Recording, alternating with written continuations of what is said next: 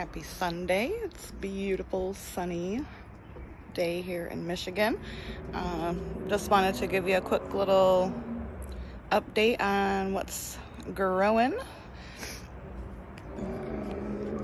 This is my green stalk. Got some strawberries coming along nicely. All of my herbs are doing beautifully.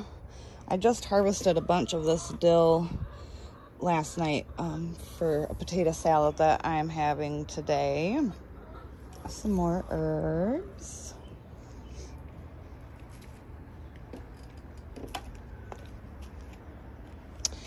Got some calendula growing in this pot, and these I think are 4 o'clocks from last year, so I'm just gonna let them do their thing.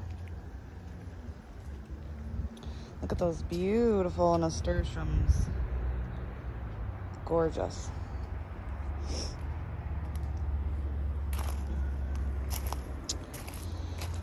So these are Brussels sprouts. I think either my dog or a squirrel got to this one. But these are all doing really good. My eggplant, I just fertilized it because it's not looking very healthy. These leaves aren't.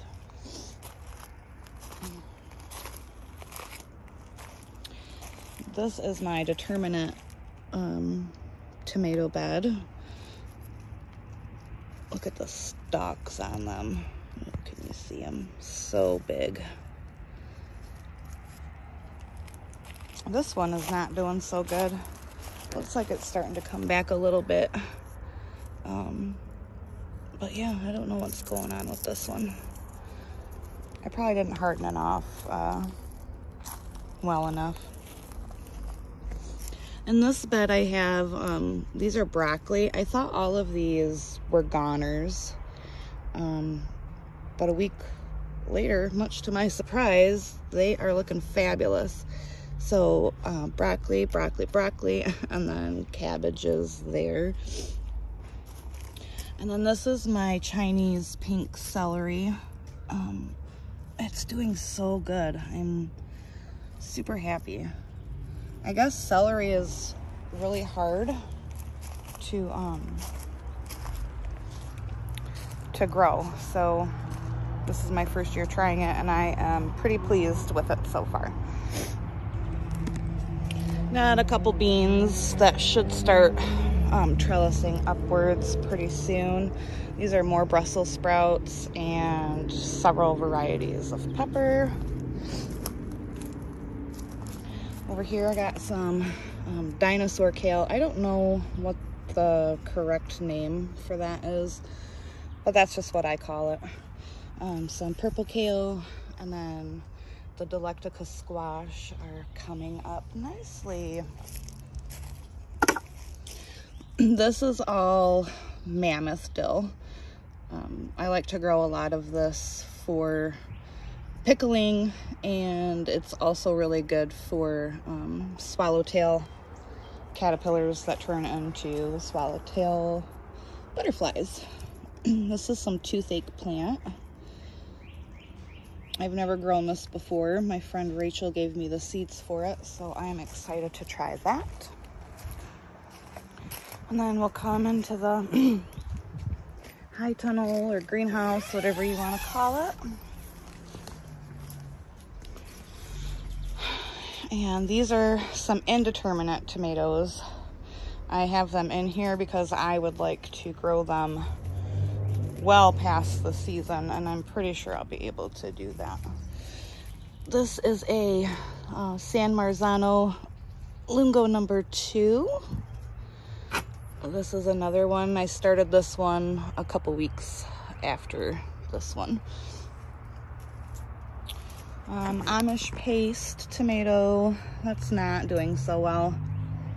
I think this is a Better Girl, and this one I have no clue what it is. It's mystery tomato, so we'll see how that goes, but it's looking great. Let's see,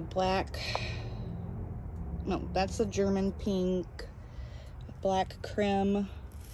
This is a determinate variety. I just picked this up at the farm store. I've never tried to grow this one. This is a Heinz variety. And then I have more peppers here. I just put some coffee grounds onto the soil because, as you can see, they're looking a little yellow, so they need some fertilizing. So hopefully that will perk them up. So that's what's going on there. Got some seedlings here. These are more San Marzano Lungo number 2 seedlings. I have a problem with growing lots of tomatoes and chickens, my addiction. Then I just have some slicing cucumbers and some pickling cucumbers here, marigolds, and some more calendula there. Now we will go down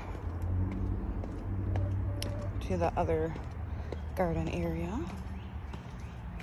Hi, girls. Hi, girls.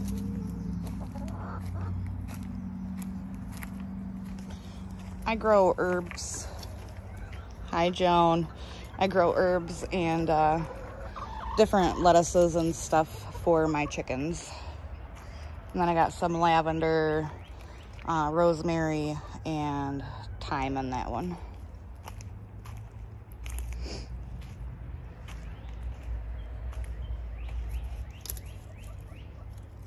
So a squirrel ate. I had mammoth sunflowers along here, and a squirrel came and ate them, so I'm not really happy about that. Got some beans here to go up this paneling. Some more tomatoes.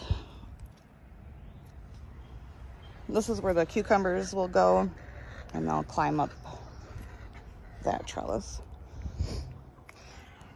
Some more tomatoes. I planted some glass gem corn there and some golden bantam corn here, and it looks like some little critter has came and kicked up the wood chips, so that's not cool. And then these are some zucchinis. They're doing really good too. And I grow them upwards. It, in my opinion, you don't get things like the powdery mildew, and it's just a lot easier, I think, for pollinators to find it.